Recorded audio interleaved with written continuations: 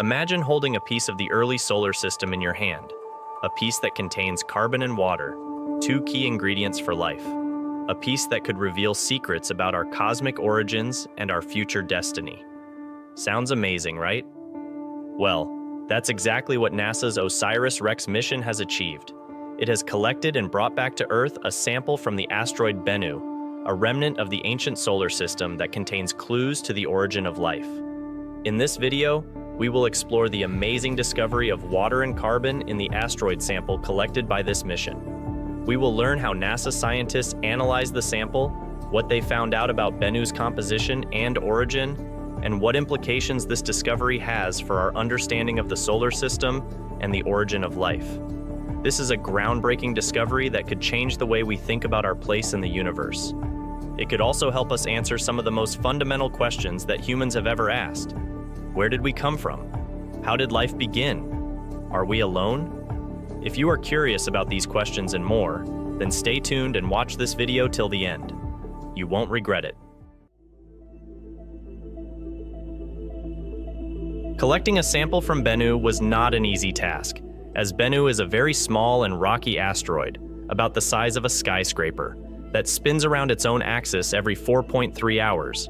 It also has very low gravity, which means that landing on it would be impossible. So, NASA came up with this clever solution, a robotic spacecraft called OSIRIS-REx, which stands for Origins, Spectral Interpretation, Resource Identification, Security Regolith Explorer.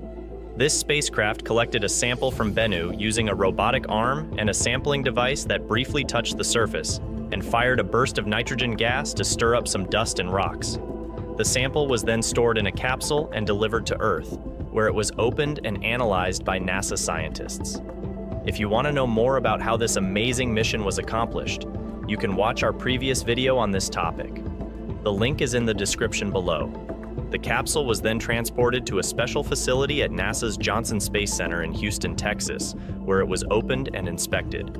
The sample was carefully extracted from tagsum and transferred to a nitrogen-filled chamber to prevent contamination and degradation. Then it was divided into several portions for different types of analysis.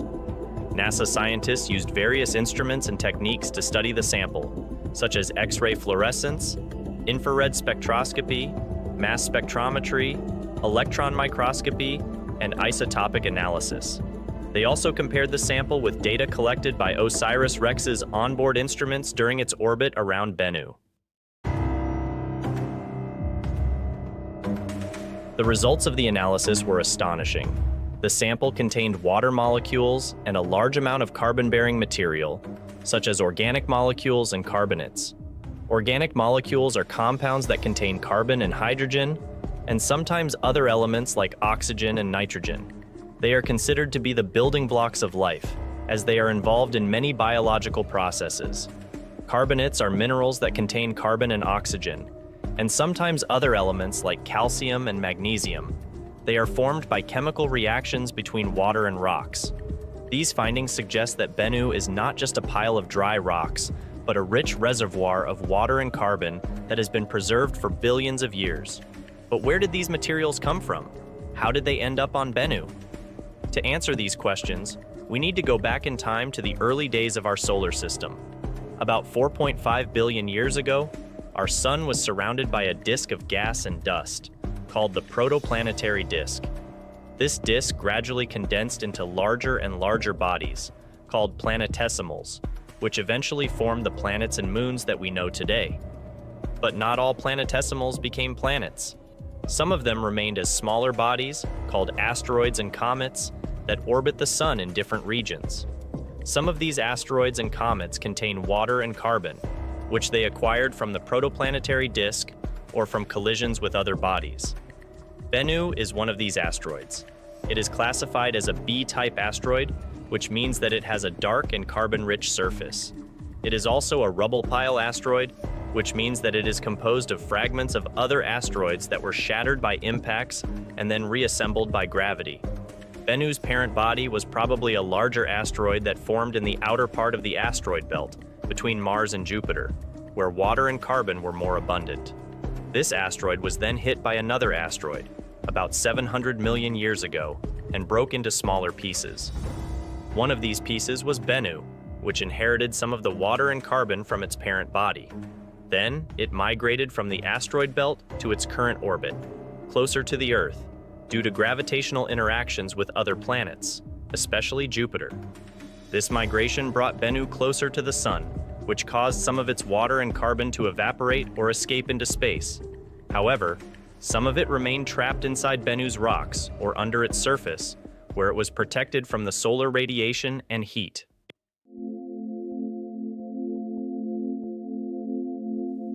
The discovery of water and carbon in Bennu's sample has profound implications for our understanding of the solar system and the origin of life. It confirms that this asteroid, as we mentioned, is a remnant of the early solar system that has preserved its primitive material for billions of years. It also tells us that it is a potential source of water and carbon for other worlds, including our own. As we know, water and carbon are essential for life. Without water, there would be no liquid medium for chemical reactions to take place, and without carbon, there would be no organic molecules to form complex structures and functions. Therefore, finding water and carbon on an asteroid like Bennu raises the possibility that life could have originated or evolved on other planets or moons in our solar system or beyond. One of the hypotheses for the origin of life on Earth is that it was seeded by asteroids or comets that delivered water and organic molecules to our planet. These materials could have then combined with other elements and energy sources to form the first living cells. This hypothesis is supported by the fact that some meteorites that have fallen on Earth contain amino acids, which are the building blocks of proteins. Another hypothesis for the origin of life on Earth is that it was transferred from another world that already had life, such as Mars or Europa. This process is called panspermia, which means seeds everywhere. It suggests that life could have traveled across space on asteroids or comets that were ejected from one planet or moon and landed on another.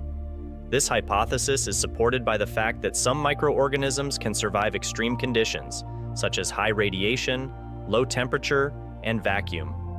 Bennu's sample can help us test and refine these hypotheses by providing more clues about the nature and origin of water and organic molecules on asteroids. It can also help us compare Bennu's composition with other asteroids and meteorites that have been studied before. However, this sample can also help us understand how water and carbon cycle through our solar system over time. It can tell us how much water and carbon are available on different bodies, how they are distributed and transported, how they interact with other materials and processes, and how they affect the habitability and evolution of those bodies. This discovery is a milestone in astrobiology and planetary science. It shows us that asteroids like Bennu are witnesses of our cosmic history that can reveal secrets about our past and future. We hope you enjoyed this video and learned something new. If you did, please give us a thumbs up and subscribe to our channel for more videos like this one. See you next time.